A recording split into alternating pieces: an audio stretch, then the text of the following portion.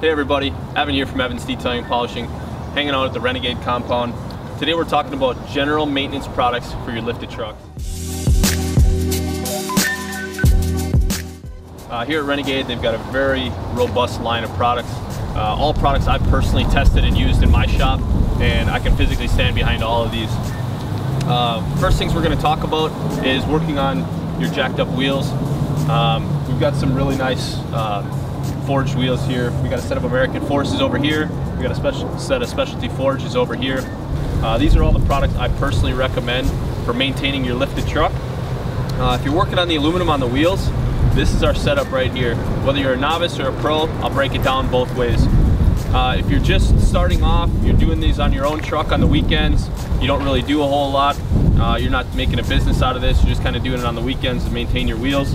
I recommend starting off with a 3,500 RPM grinder. Variable speed is the best. This model right here is a DeWalt DWP 849X. In my shop, I use the Makitas. I find they got a little bit better torque. The model number on that Makita is a 9227C. I like to run my cut at about 3,500 full speed, and then my color at about 2,200 RPM or less. Once you start getting more established and more controlled with it, and you feel like stepping up, the 6,000 RPM, either Makita or DeWalt, is a great route to go. Once you bump up to that 6,000 RPM, you can build up the heat in the wheels a lot faster and get just a hair better finish in about half the time. The 6,000 RPM grinder that we use in my shop is the Makita GA7021.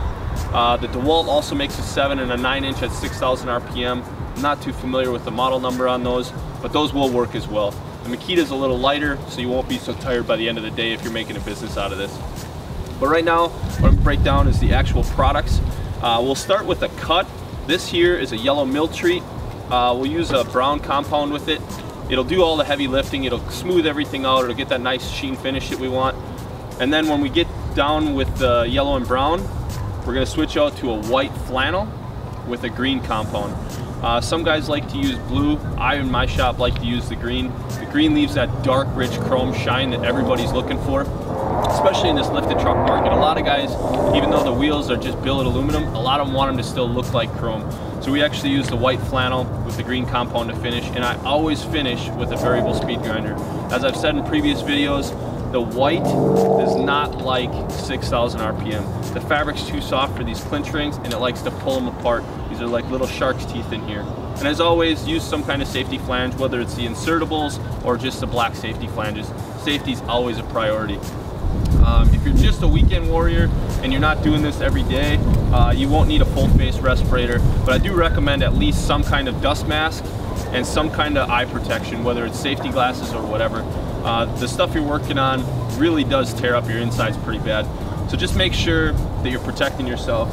If you're making a business out of this, invest in a good full face respirator. A good full face respirator is going to protect your eyes and your respiratory system, and just a great all-around system for maintaining your health. When we get into washing and detailing, I like to use the Money Shot Wash and Wax. Really works great in a foam cannon, but also works in a bucket. 2 to 3 ounces of this in a bucket will actually be able to wash a whole truck. In a foam cannon, same thing, 2 to 3 ounces, mix in some water, and you can run your foam cannon right through. When you start getting into your heavier dirts and grits, you can actually put more than 2 to 3 ounces in. 2 to 3 ounces is recommended for your general maintenance stuff. Once you're done with that, if you want to clean up your heavy areas, let's say you're getting into mud, you're getting into grease, you're running through heavy sand, the all-purpose cleaner is a great way to clean your wheel wells and stuff before you wash. It'll also help loosen that grease in your ball joints and all the nooks and crannies that you just kind of get excess dirt into. But then once you wash, we'll start going into our rubbers and vinyls and our spray waxes. Rubber and vinyl is a great product. It's anti-static. It works great on your tires. It won't mess up your forged wheels.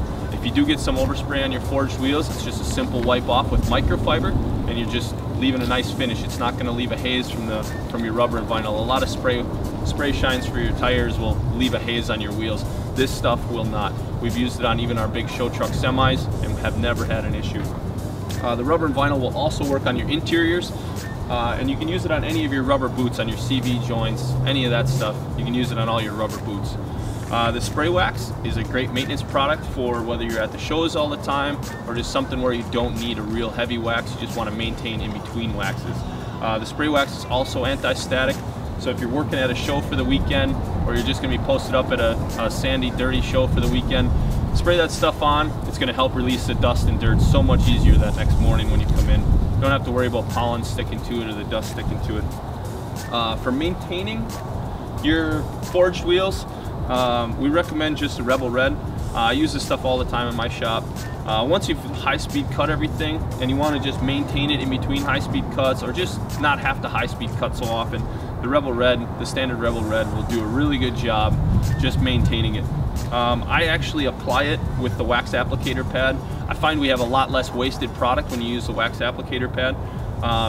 When you're using towels and stuff, it tends to soak into the towel and you just seem to be wasting a lot of product. These wax applicator pads are really nice. And then when I go to take it off, I use a cotton terry cloth towel.